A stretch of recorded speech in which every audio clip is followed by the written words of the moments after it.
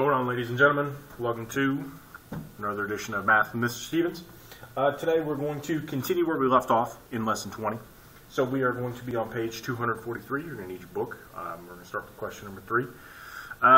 We are continuing to take a look at the equations of the lines that are given to us. So we're looking at the lines that we have, and then we are creating the equations from that. We're going to start by going into slope-intercept form, and going from slope-intercept form into standard form. So we're going to be needing to go from one to the other, and then back again. This is part of our 8th grade kind of repertoire, something that is required for us before we are going into Algebra 1 next year. So we need to know how to do this and understand how this works. So we are going to start with the line.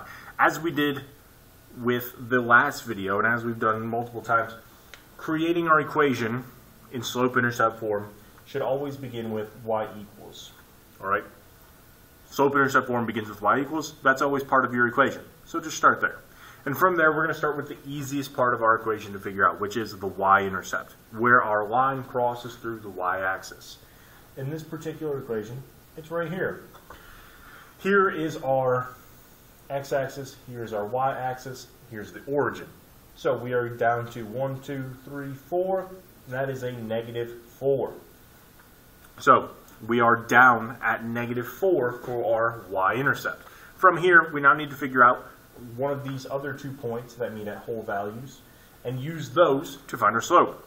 And that slope is going to represent how this line moves from point to point along its entire existence. So from here, let's go from left to right. So let's go down 1 and then go to the right. Let's see, 1, 2, 3, 4, 5. So that's going to be an increase of 5 horizontally and a decrease of 1 vertically. This is how we put together our slope. We've said this many times. This is another example. This is another application of it.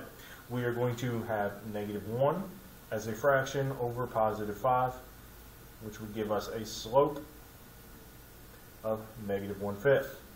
So we're going to plug this into our equation as a slope of -1/5 x minus 4. This is our equation in standard, or not in standard form, sorry, in slope-intercept form.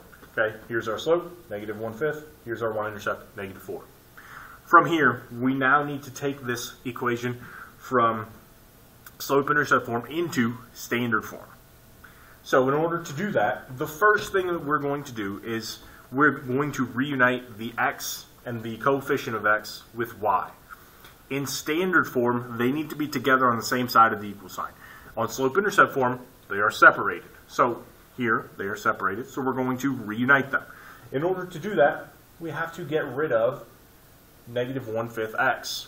The way we would do that is by adding 1/5 x to both sides.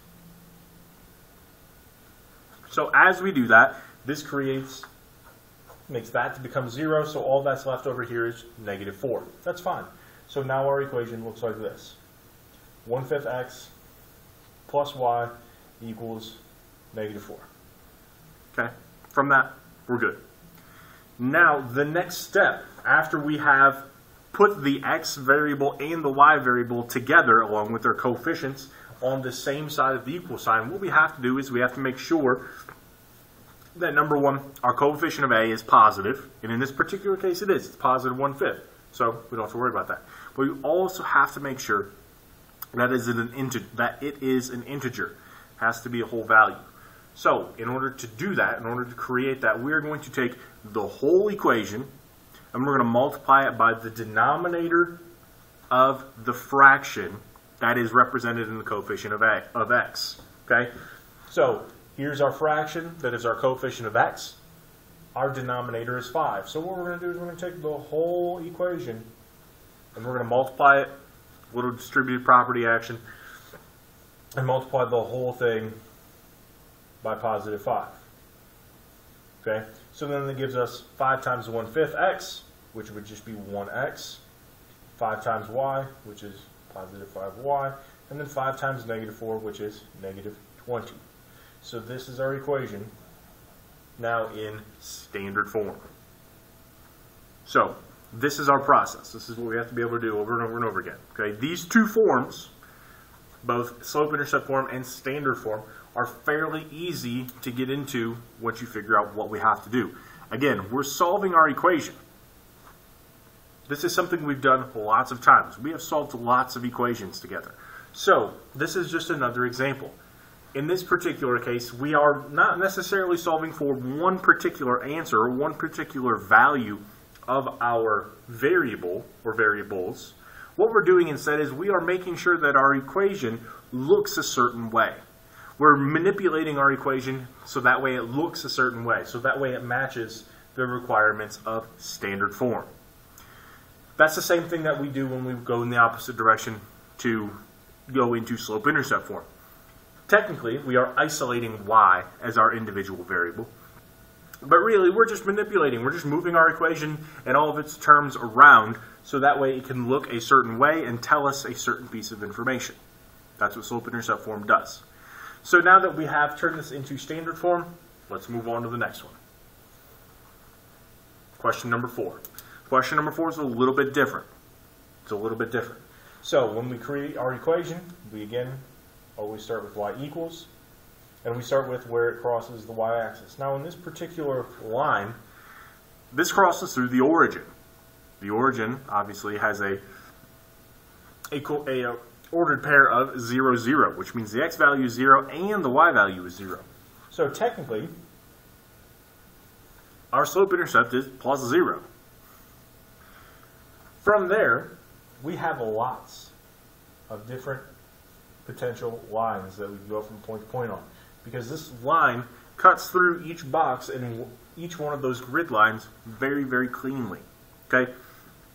It does not go from one whole number to the next whole number and cross through one of these boxes in the middle. Okay? It goes from point to point to point to point where one grid line meets another grid line. It follows that clean all the way through each time.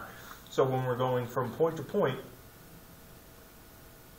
we're going up one, and we're going right one, up one, and then we're going right one.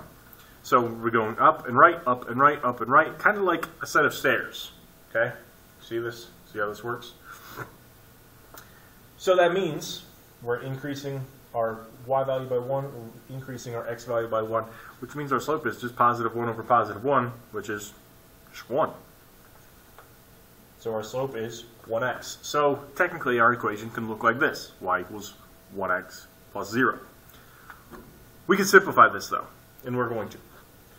We can start with y equals. Technically, when we have a variable, we don't, if the coefficient of 1 is 1, we don't technically have to put that there. Also, when we're adding 0 or subtracting 0, technically we don't have to put that either. So we can simplify this equation to look like this. Y equals x. So that's what we're going to do. From here, we're going to take this equation, y equals x, and now we're going to put it into standard form. We're going to follow the first step, which is to get rid of the x from this side and get it to the other side with y.